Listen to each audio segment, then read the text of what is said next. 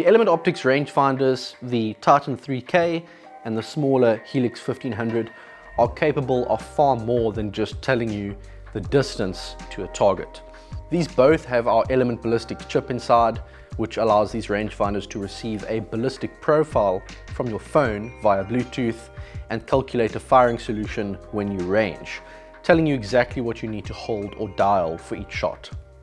The Element Ballistic software factors in a number of things to calculate your firing solution very precisely.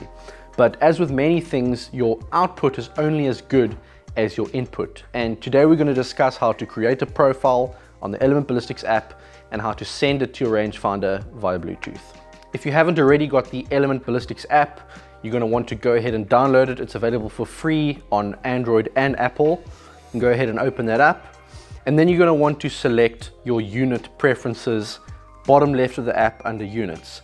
Now, the angle units are what's going to be displayed as your firing solution in the rangefinder. So it's important to select that. You can choose MRAD or MOA, you can choose inches or centimeters. If you want to choose clicks, you're going to need to choose the unit that corresponds to 1 click on your scope. For example, quarter MOA or an eighth of an MOA or 0.1 MRAD. That's for if you want clicks, but most people are going to want MRAD or MOA. Your other units below that are what your input data is going to be when you set up your profile. So for example, muzzle velocity, wind speed, temperature, pressure. Select the units that you want to input your data in, and then you can hit back and you can select a specific profile that you want to use now to create the data that you send over to your rangefinder. I've gone profile 4. Your first tab under that is your bullet data. Now you can enter this manually. You put in your BC, you put in your bullet weight. A lot of the stuff is available on the box if you buy a box of bullets. But we also have a extensive database of different bullets. So for me, I'm going to go full bore bullets, Hornady, and then go and select the bullet for this rifle and move on to the next tab, which is your rifle data. Now this is really important to get right, and some of this you're going to need to measure. Muzzle velocity, a lot of the time the box of your cartridge, if you're buying factory ammo, will publish this. It's going to get you pretty close, and you can always true this data later using the tune function on the app. But we're going to assume that you've actually measured your muzzle velocity with a chronograph, and you can put that under muzzle velocity. Sight height, once again, very important. This is the offset between the center of your scope and the center of your bore. And you can use calipers to measure that. You can use a ruler. Doesn't really matter. As long as you're pretty close, within a millimeter or two, you're going to get good data. But it's very important to physically measure that and not just guess. Zero range, you'll know what distance you zeroed your rifle at. Twist rate, you should know the twist rate of your barrel.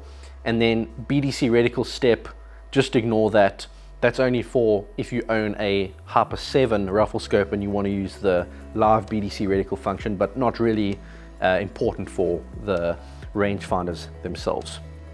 From there, weather when zeroing and current weather. Once again, this is really important because the weather determines the air density at your shooting position, and the air density will determine how much drag there is on your bullet. So there's a number of ways to enter this. You can enter it manually. In other words, if you have, let's say, a Kestrel and you can get actual data at your position, read the data off the Kestrel and put it in manually. Alternatively, you can say get from internet, and what this does is it uses a weather service.